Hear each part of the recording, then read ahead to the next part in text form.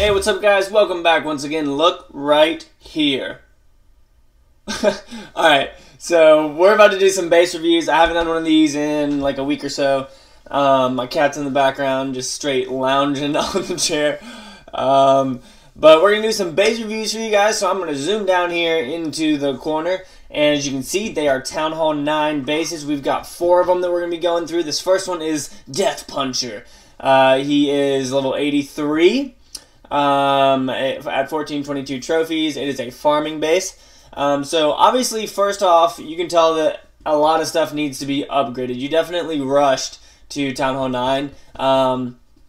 But this series isn't all just about, hey, upgrade stuff, because everybody knows you should upgrade stuff. I talk about layout and things like that. So let me go ahead and get my little pin thing here, my little brush, and we'll go ahead and start talking about some stuff. So first off, as I always say, mortar is triangulated, so very good job with that. That's perfect. Your air defenses do a really good job of covering the base as well. So that's great. I am a little bit curious as to what these open spots are right here, because I'm all about symmetry in my bases, and over here you've got 2 things and right here you don't. So honestly, I would just scoot that over and bring in like one of your storages, one of your elixir storages, or not storages, one of your elixir collectors, or something like that. I would just bring that in there and put that next to that, just so you don't have that open area. And that way that saves a little bit more percentage for you as well when it comes to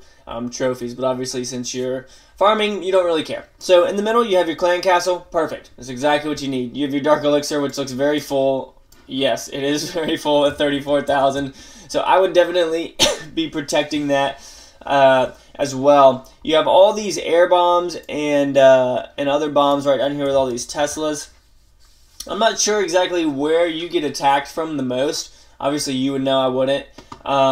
But it seems like that's pretty heavy when it comes to using all the Teslas in that one area. Because somebody could attack from the top and not even get touched by any of the Teslas or any of these bombs. They could just come in from up here and work their way down, or even come in from one of the sides right here. But that's fine. If you think that that's working for you, then that's okay. Your wizards, again, are in almost a square, which is perfect. That's exactly how you need those to be. And you have done a good job of spreading out the rest of your defenses. This double wall up here is interesting. It does definitely help protect your air defenses a little bit more, because those are kind of exposed, especially to hog riders or anything like that. I imagine you have these here for hog riders, and if you do, that's good, but generally you can only take out hog riders with 2 giant bombs right next to each other. So if that is your goal, then I might consider I don't really know what to. You wouldn't be able to put anywhere on your base 2 bombs next to each other. You kind of have to design solely based off of that. But if you do, if those do work effectively against the hog riders, then people are going to have to prematurely use their heal spells. So that's always good as well. But for the most part, I think this base is pretty good. This little area down here is a little heavy and odd with the 2 archers and the cannon. I would almost like to see, I don't know, I feel like there needs to be a point defense somewhere up in here, like your cannon. Like, I would almost take this cannon right here and move that up there, maybe, just because then you have this whole area covered by cannon and then this area covered by archer. Might make it a little bit easier when it comes to defense, but that's up to you. You can take a look at it and see if you like that. But for the most part, I like the layout. I think it looks pretty good. The majority of your things are how I would lay them out according to its design. So the triangle, the squares, and the other square. So good job with that. That looks good. Death Puncher, obviously keep on upgrading. I see you're upgrading a mortar, which is perfect. Next, I would go for, I'd finish up your mortars.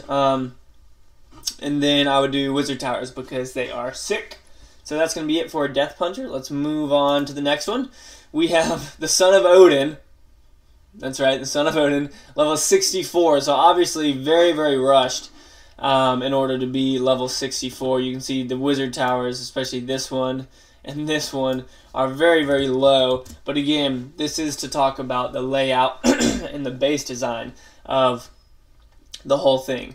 I'm not much of a fan of hybrid bases, just because I don't know. I just don't know how effective they are, because somebody could attack really, really heavily right down here, and just take out your town hall, and or they could just attack from the top and get 50% from up there, if they are trophy pushing. But you're in silver 2, so nobody's probably trophy pushing down there at all.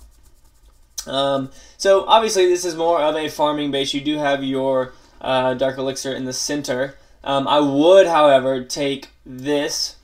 Your clan castle always needs to be more centralized, because right now your clan castle goes probably like that. I know I just went off the screen. So somebody could literally deploy up in the top corner and all your clan castle troops will be gone. So if you're in an active clan, you definitely need to move that. I would almost consider putting it where the Barbarian King is, maybe. I still wish that could be up a little bit higher. It sucks that all this space is being used like this in here. I know the Dark Elixir is important to you, but with only 7,000 of it, somebody isn't going to be able to steal that much from you. So I would almost move your clan castle in. But again, if you're not in an active clan, don't worry about it. That's fine.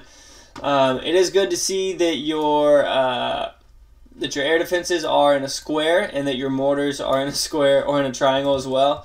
And for anybody who's not being reviewed, listen to the things I'm saying, and you can apply them to your base when it comes to, obviously, global coverage of your base. So the air defenses like that, and then the wizard towers like that, and then the triangle in the middle. It doesn't have to be square, square, triangle, but you do have to try and get as much coverage as you can of the base with your splash damage and your air defenses, obviously.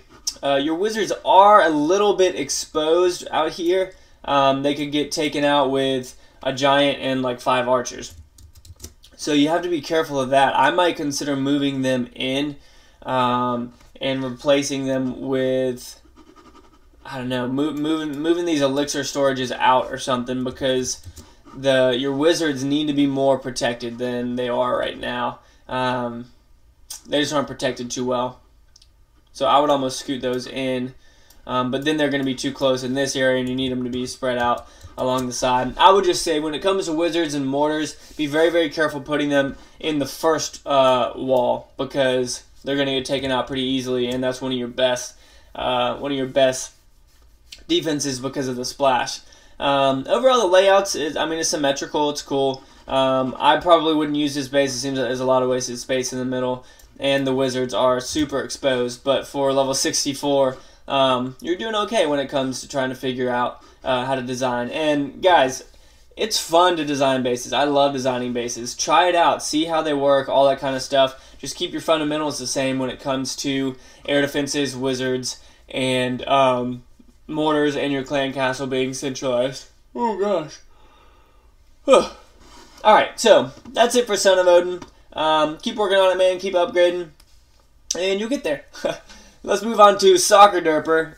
111, 10 on 9, farming base. Super, super upgraded, super maxed out. That's weird. You have 270,000. You have 270,000 elixir, but these storages look crazy full. This probably isn't. Whoever sent this in, this isn't their base. They're probably looking at somebody.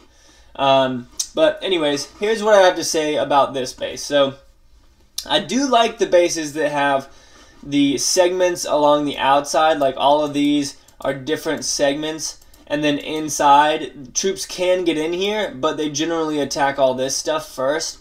I don't know. I've seen a lot more of these lately. I really like them. I think that they work well. The only thing that I would do about this one is, I feel like if somebody drops down a couple giants to distract down here and then drops a whole bunch of goblins, they're just going to run right in here. They're going to get this. Some of them will split off here, and then the majority of them will come in here and go after all this. So what I would do because somebody can take out this wizard tower very easily. I would put this wizard tower right in here, and I would switch out that elixir pump and put it right in there where the tower was. And then again, do it right here, and then right here, and then right here. Just because you want these wizard towers will be able to still reach the wall. So the wizard tower is right here. Let's get a new layer so we can draw on it. If the wizard tower is right here, it'll be able to reach a good bit of this area. I know that's not a perfect circle, but it'll be able to reach a good bit of that area. And once the goblins run up in there, they'll be able to take them out. You do have your cannons, you have your archers. I might move your archer tower over and then put the thing right here. Something like that, but I would just consider moving the wizards in to help protect the resources a little bit better. Because there's a lot of resources in there. And if these guys are distracted by giants or golems down here and somebody just runs in with goblins, they're just going to crush it.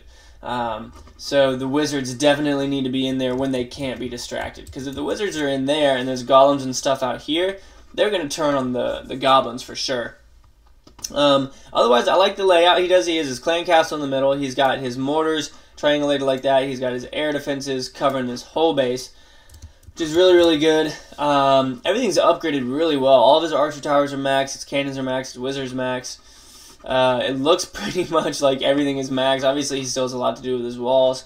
Stuff like that. His air defenses are. So, Soccer Derper is crushing it right now.